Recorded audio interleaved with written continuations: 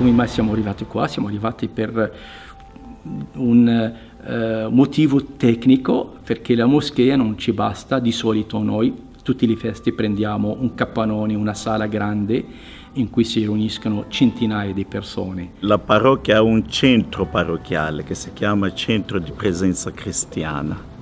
In questo centro abbiamo delle sale che vengono affittate.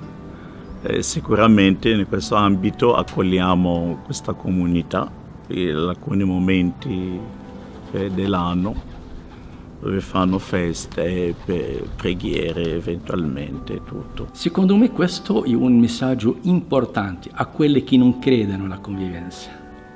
Questo è un messaggio importante a quelli che hanno delle visioni chiuse. Nell'ambito giustamente dell'accoglienza e del dialogo interreligioso, che è un aspetto molto importante e fondamentale soprattutto in questa epoca. La chiesa in cui vede i musulmani che pregano, i musulmani che arrivano in un luogo gestito di una chiesa, che non hanno problemi di pregare e vivere anche i loro riti dentro. Quindi secondo me questo è un bellissimo esempio e modello da dare a quelli che non credono alla convivenza.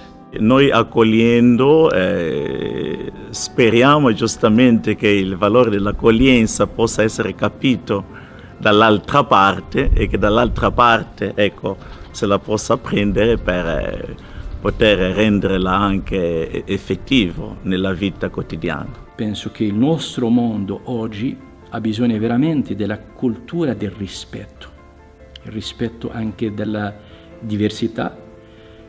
La diversità non è mai una problematica, anzi la diversità come vista delle grandi religioni, delle grandi famiglie religiose, è una ricchezza.